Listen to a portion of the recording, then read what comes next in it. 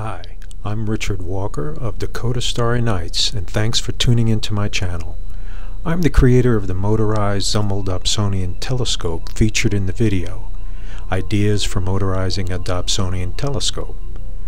I've received quite a few requests for plans on how to construct the motorized Dob, so I thought I'd put together the images I took during construction to assist anyone wanting to take on the project. I want to point out, however, this is not intended to be a step-by-step outline, but rather a generalization of the process. If you possess some good mechanical and crafting skills, you should be able to take it from here. So let's begin. Here are some of the key components for building the motorized Dob.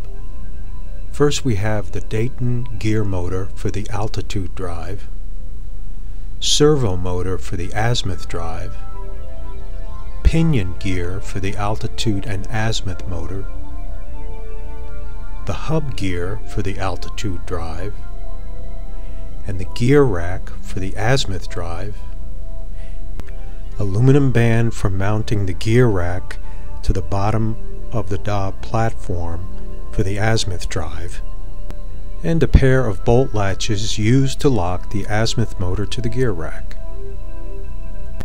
You'll also need an assortment of miscellaneous bolts and wiring, but this should get you started. Most of these items were purchased at servocity.com, and I'll have a somewhat limited materials list at the end of the video. The first thing you'll need to construct is the clamp block used to attach the altitude gear hub to the altitude bearing on the Dobsonian Telescope. For this I used a piece of ash, but any hardwood will do.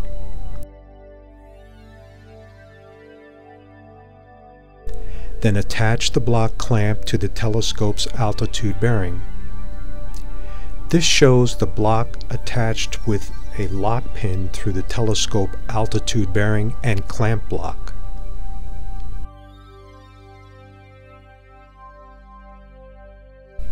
Once the clamp block is attached to the telescope, you then attach the altitude gear hub to the clamp. For the gear hub, I used two hubs fastened together in order to provide enough gear surface to lessen the chance of stripping.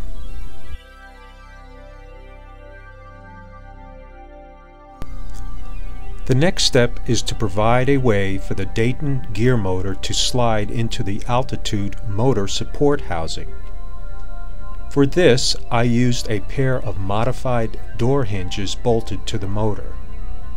The support housing is made of hardwood and allows you to slide the motor up to engage the altitude wheel hub or down to disengage the motor for altitude hand operation on the Dobsonian Telescope.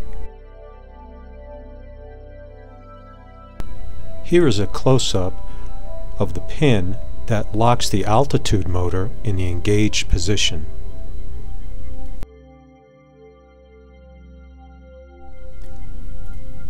Now let's take a closer look at the azimuth motor.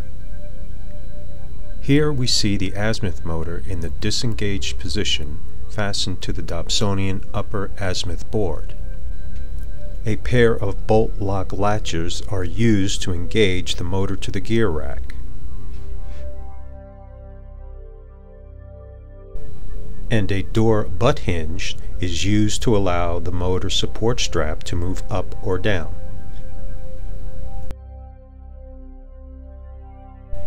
The azimuth motor is fastened to a wood framing steel strap connector bent at a 90-degree angle. A variety of steel wood framing connectors are readily available at building supply stores, but any suitable steel strap will do.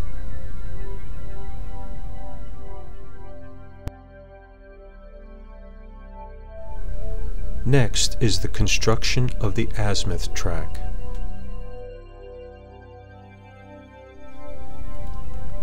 Here is a close-up of the bottom board.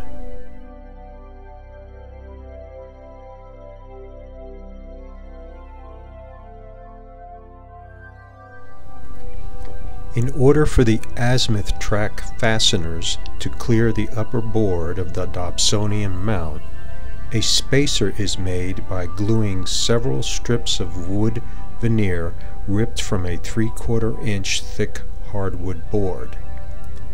A pin nailer or staple gun holds the strips in place as subsequent layers are added until the glue sets. To ensure the precise alignment of the gear track to the aluminum band support,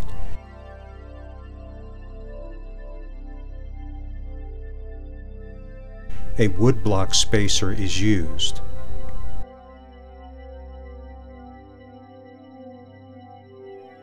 The track is then clamped, drilled, and fastened to the aluminum band.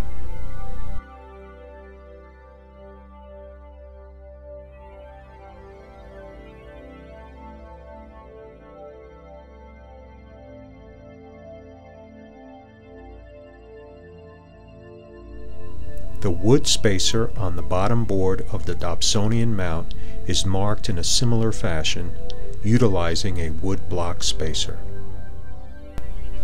This mark will serve as a guide for the proper installation of the aluminum band supporting the azimuth gear track.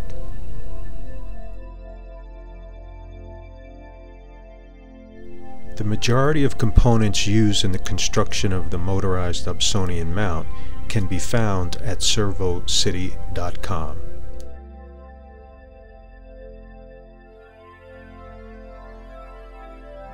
Well, there you have it. Good luck and clear skies.